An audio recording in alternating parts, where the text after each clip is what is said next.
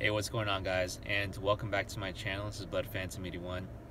I'm making a different video than usual, so I'm not here with my laptop or in my room. I'm actually just here at the parking lot, about to play basketball. And I'm making this quick video because I was here, let's say, like maybe 12 hours ago, and I was playing basketball, and then all of a sudden I felt like a really sharp pain in my chest. So I immediately stopped, and then I gave it like maybe 10 minutes or something, and I still felt that pain. So I barely made it back to my car. Like, it was difficult to walk or like use my arms all that much.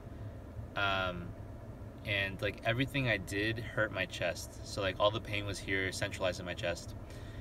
So then I got to my car. I was like, okay, I'm gonna just wait it out. So I gave it like 10 minutes, 15 minutes, and I still felt that pain. So I called my girlfriend just because like I was getting pretty scared that it was something worse. And then like obviously I googled it, like sharp pain after exercise, and like you're gonna see the term heart attack or something even more serious. So that's when I called my friend who's a nurse or something like that. He has a lot of credentials, and I asked him to drop me off at the ER because I didn't think I was in a good condition to drive. So I went to the ER.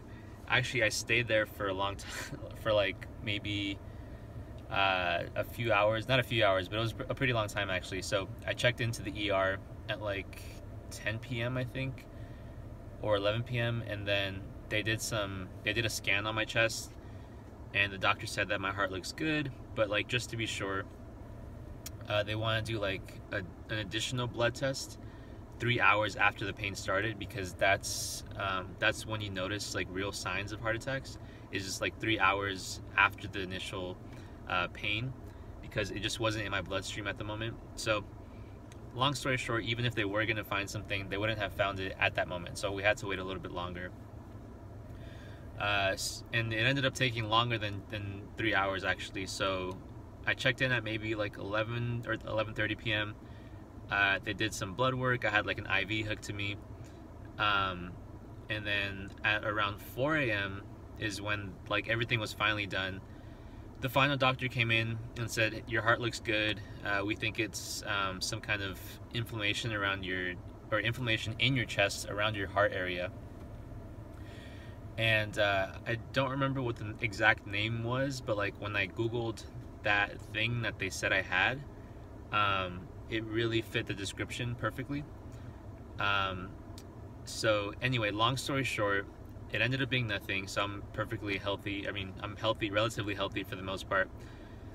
But the reason why I'm making this video is because when I was sitting here in my car, I was like thinking about like, what if it is something worse? And obviously I'm trying not to freak out, because like if I freak out or something, then like I'm sure my heart rate would have increased, maybe it would have made it worse, I don't know.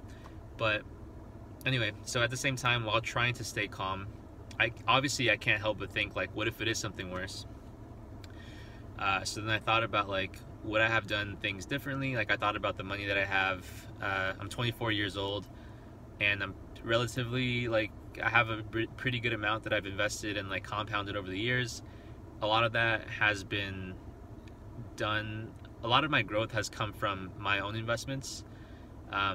So it's not like I'm living, you know, to the penny. It's not like I'm penny pinching or like living paycheck to paycheck. But at the same time, I could have splurged a lot more than I have done in the past. So there are some things I've sacrificed. But I asked myself, like, if I would have done it differently, like, would I have spent more money on vacations? Would I have bought my dream car, which is a Jaguar F-Type?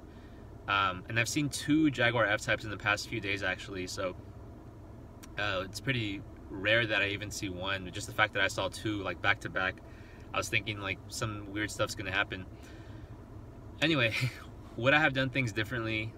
And I can afford like 2 Jaguar F-Types now if I wanted to, but like the answer is no. I would not have done things differently. And investing is more than just money to me. It's first of all the power of choice, and then second of all like the power to make an impact. When I'm in my 30s, when I'm in my 40s, I'll have probably a lot more money, and if I want to make a difference in something, then I can. And I don't get enjoyment out of like simple and cheap pleasures. And just this entire process of investing and trading is so much fun to me. Especially trading, like I think I'm probably up like 50% this year, which is insane. Like you don't really see that all that often. So I'm really happy with the investments I've made. And yeah, I'm making this video just because investing, and maybe a lot of you guys can relate, but like it's more than just something that helps us live. It's like, it's really fun. It's a hobby, it's a passion. But it's seen as a different light than a regular hobby. But yeah, so I don't know if you guys can relate. Would you guys have done it differently? If you guys have sacrificed some stuff, let me know in the comment section down below. And yeah, so that's it for this video. Hope you guys enjoy the different format, and I'll see you guys in the next video.